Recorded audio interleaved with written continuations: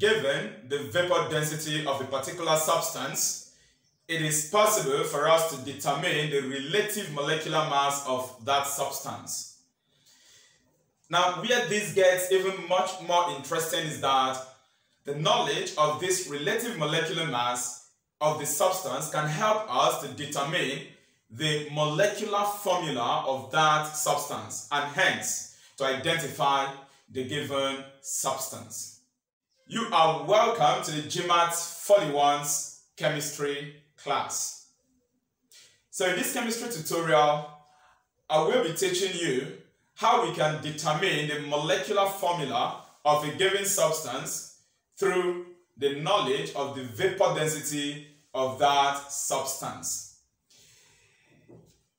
In part 1 of empirical and molecular formula, we already defined what these formulas are and how we can calculate them if maybe we know the mass of the substances the mass of the elements that make up the given compound, and then how we can determine the molecular formula of the substance if we know the relative molecular mass.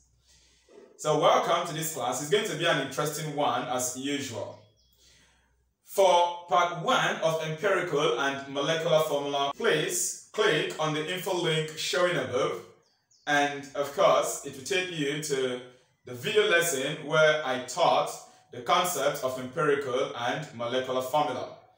Here, in what I consider to be part 2 of this topic, we will be looking at using the knowledge of vapor density to progress to get the molecular formula of a compound.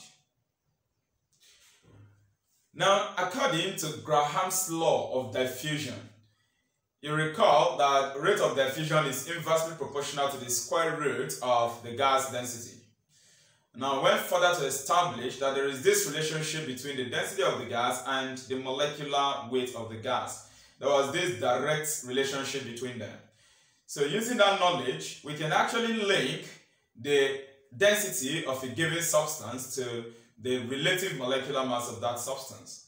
And like I said, once we have this knowledge, we can actually determine the molecular formula of the given substance. Please, friends, come along with me. Let us make this analysis here on the board. Now, vapor density is equal to 1 over 2 times relative molecular mass of the substance.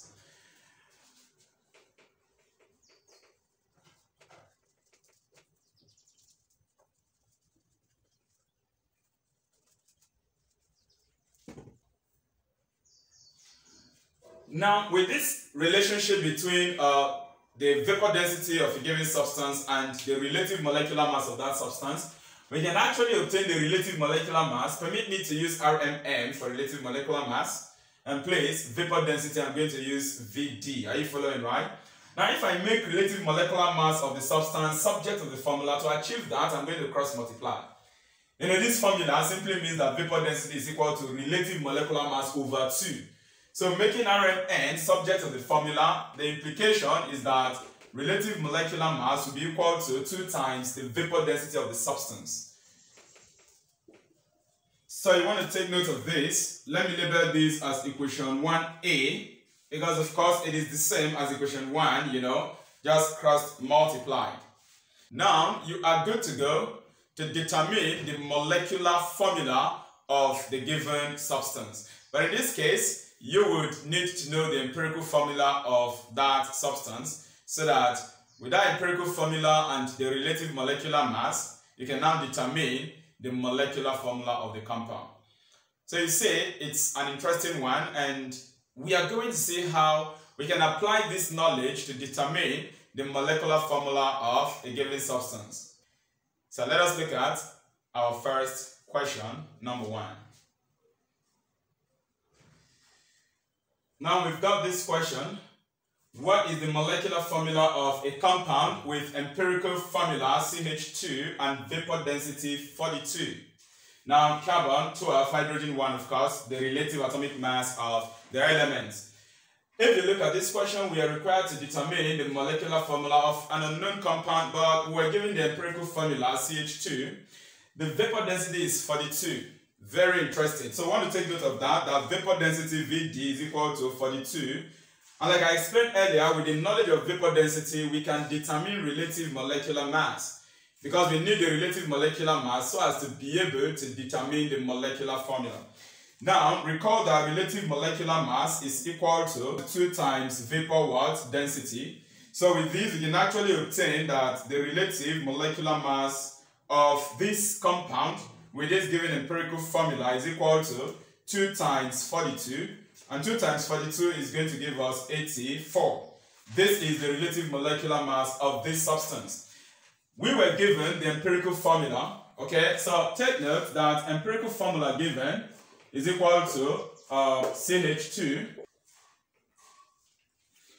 Now that we know the empirical formula to be CH2 and we have determined the relative molecular mass, so what do we do to get the molecular formula?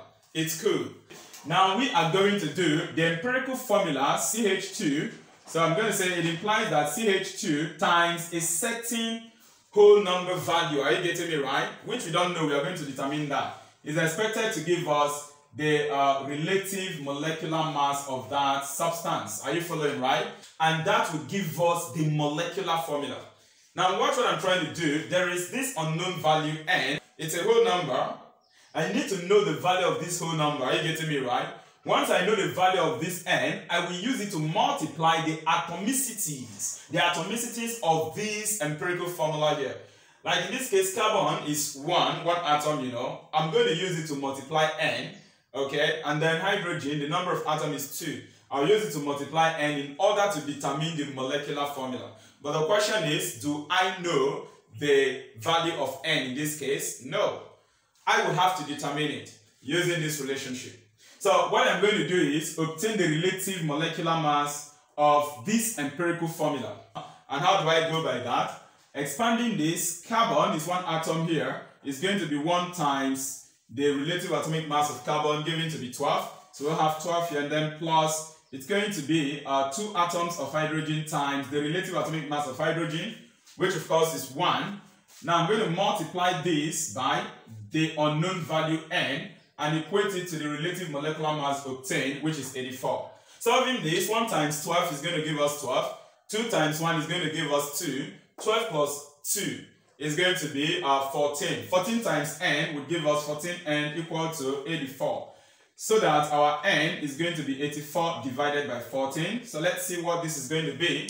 84 divided by 14, our n is going to be 6. Alright, so our n is going to be 6. Now that I've gotten my n, therefore, molecular formula will now be equal to C. I'm coming to this empirical formula now. It's going to be CH2. We are going to multiply this by n. This is going to give us something like CH2 and then 6 outside.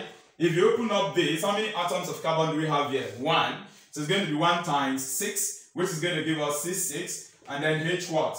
How many atoms of hydrogen do we have in the empirical formula? It is 2. Multiply that 2 by 6 and then you get what? 12. This is the molecular formula of the given compound here. And of course, the correct option is option A.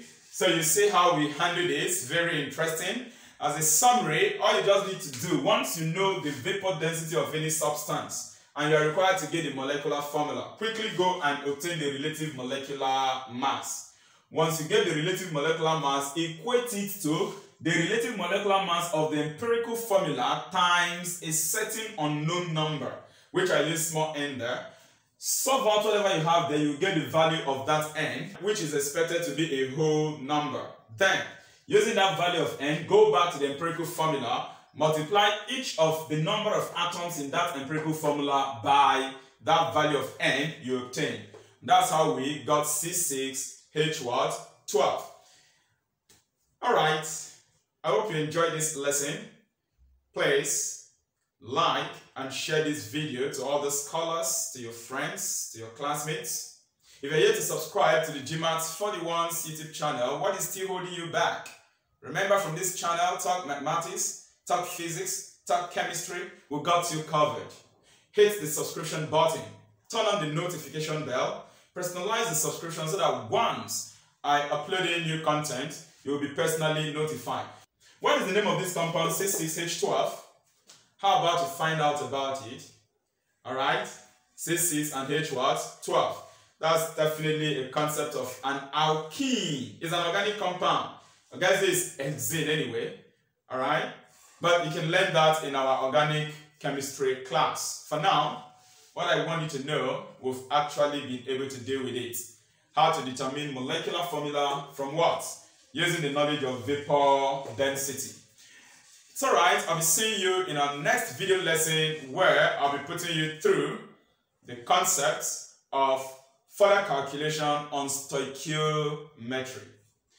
Until then, remember to take your studies seriously.